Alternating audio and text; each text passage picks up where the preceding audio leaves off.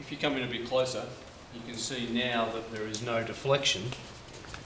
Even when the hull is being pushed down, there's minimal deflection of the deck, whereas with the earlier version of the kayak, the scupper posts were pushing through and lifting the deck.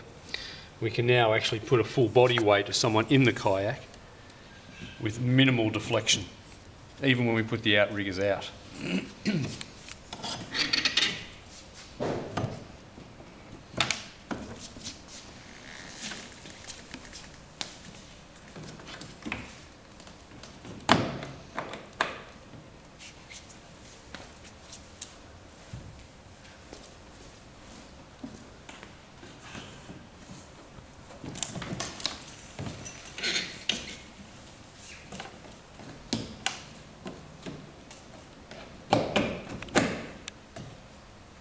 Still minimal deflection, even with a fully laden kayak. So we'll get the camera to go underneath now and have a bit of a look at the longitudinal support rails.